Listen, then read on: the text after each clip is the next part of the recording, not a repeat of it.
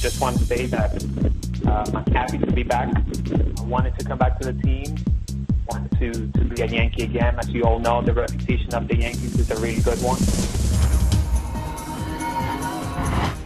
I'm Darwin Zook with the MLB.com FastCast.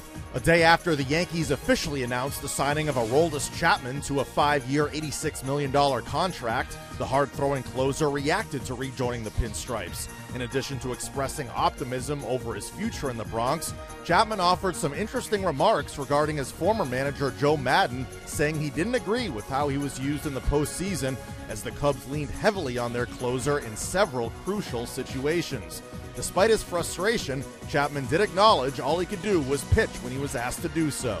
He is the manager, and he has the strategy. You know, my job is to be ready to pitch, whatever that is, however many innings it is, I need to be ready for that. A day after signing a 5-year extension with the Phillies, center fielder Odubel Herrera explained that he still has more room to grow. Emotion feels very happy. You know, he still believes there's things that's going to continue to get better, and hopefully he's going to have a successful. You never know when the opportunity is going to come again. You know, this is a good chance for him to sign a deal, and sometimes opportunity only comes once, so we decided to make that decision and sign a contract. The former Rule 5 draft pick and 2016 All-Star will remain in Philadelphia through the 2021 season, with the Phillies retaining club options for 2022 and 2023.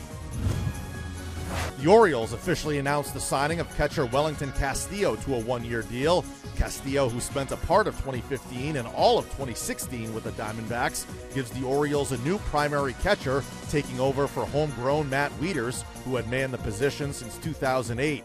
Executive Vice President of Baseball Operations Dan Duquette believes the team acquired one of baseball's top backstops. He's been one of the top 3 or 4 catchers in terms of his offensive production. He's got an excellent arm, and last year he threw out an above-average number of base stealers. He's also hit for average and hit for power and shown the capability to drive in a run. It was a key addition for our club and something we've been looking for, and we were glad to sign Wellington and have him in the fold. The Marlins continue to revamp their bullpen as the team has reportedly agreed to a 2-year deal with Brad Ziegler. The right-hander spent last season with the D-backs and Red Sox, posting a 2.25 ERA while striking out 58 batters in 68 innings. He becomes the second former Red Sox to join the Marlins bullpen after Junichi Tozawa signed a 2-year deal with Miami earlier in the week. They add depth. They know they don't have an ace. They know that the rotation is going to be asked to do its part. You know, if you're not going to be able to make the front end in your rotation, your strength, you just kind of strengthen the strength, which was your bullpen. Almost 15 months after suffering a heart attack, Twins Hall of Famer Rod Carew underwent successful heart and kidney transplant surgeries on Friday. The 7-time batting title winner went through a 13-hour procedure in Los Angeles, and MLB.com Twins reporter Rhett Bollinger reacted to the news. To have this surgery, the organization is clearly thrilled about it.